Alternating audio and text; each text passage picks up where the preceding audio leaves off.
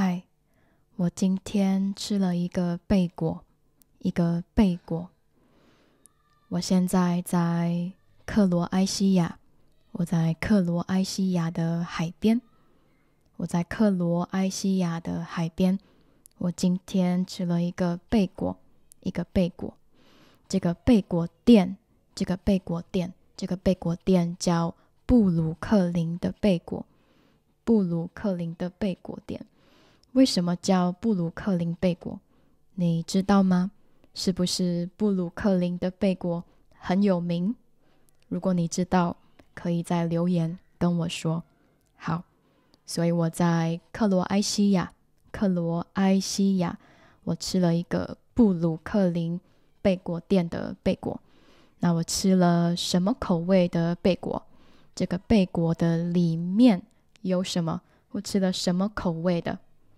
所以这个贝果里面有青葱，还有乳酪。青葱是绿色的，平常我会说葱就是青葱，可是说青葱可能比较清楚，因为还有别的葱，像是洋葱还有青葱不一样，所以我说里面有青葱，青就是绿色的意思，绿色的葱就是青葱，所以我今天吃的贝果里面有青葱，还有乳酪，这个白色的乳酪，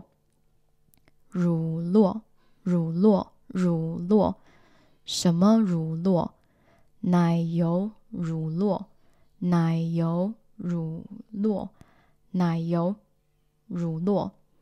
因为有很多种的乳酪，所以如果我想说清楚一点，我要说奶油乳酪，这种乳酪是奶油乳酪，因为中文本来没有这个词，所以有很多种翻译。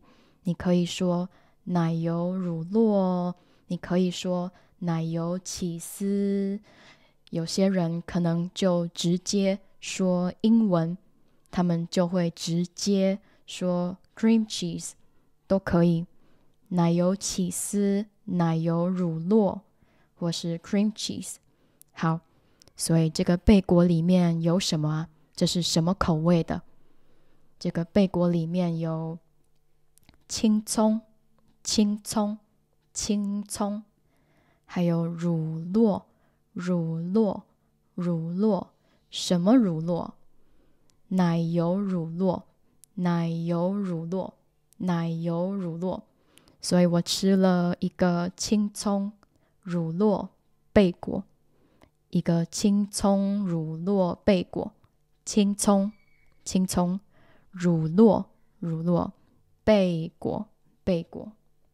可是这家店不只有乳酪贝果，不只有青葱乳酪贝果，还有贝果三明治，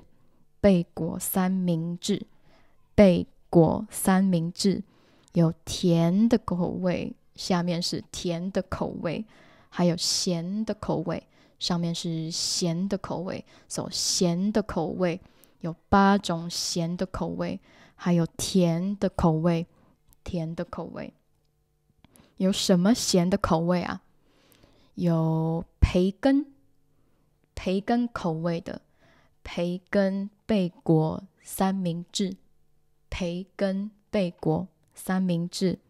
还有什么？还有鱼的鲑鱼，在台湾说鲑鱼，在中国说三文鱼或是鲑鱼鲑鱼贝果三明治，所以有培根贝果，鲑鱼贝果，还有这个意式的贝果。这个意式的贝果里面有香肠，还有所谓意式，就是意大利的风格，意大利风格的东西是意式，像是意式冰淇淋、意式咖啡、意式香肠，就是意大利的冰淇淋是意式冰淇淋，意大利的咖啡是意式咖啡，意大利的香肠是意式香肠，还有这个意式贝果三明治。好，然后下一个有火腿三明治。好，火腿三明治、意式三明治，然后下面有这个也是火腿，可是它是什么火腿啊？它是猪肉的火腿吗？它不是猪肉的火腿，它是火鸡的火腿。火鸡是一种鸡，火鸡的火腿，所以这个是火鸡火腿贝果三明治。火鸡火腿贝果三明治。然后下一个是 mortadella， 我本来不知道它是什么，可是我刚才 Google 了一下，所以 mortadella 就是一种意式香肠，有很多种的意式香肠，所以 mortadella 是一种意式的香肠。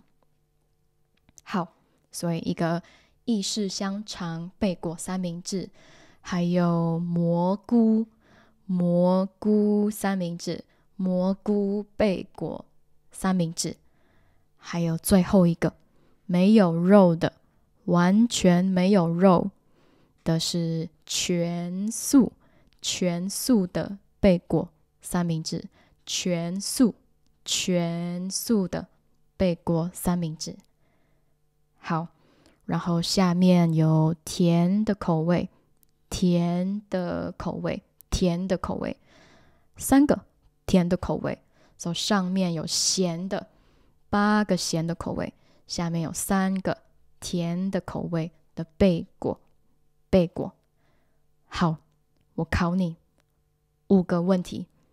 第一个，我今天吃了什么东西？是什么口味的？里面有什么？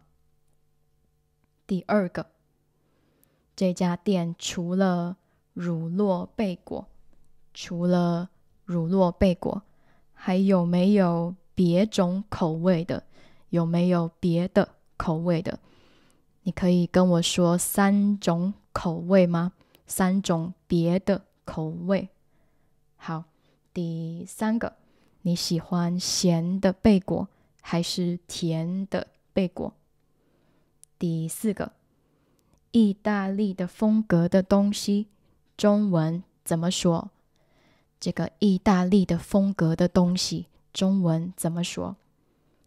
第5个，刚才我说有一种火腿，不是猪肉的火腿，那是什么火腿？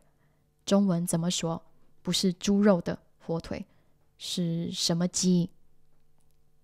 好，如果你喜欢这个影片，就是我给你看照片，跟你说一个故事，你可以在下面跟我说，所以可能我会做更多。如果你想要在下面回答这5个问题，我可以帮你看看你写的对还是写的不对。好，那下次见吧，希望你们都好，拜拜。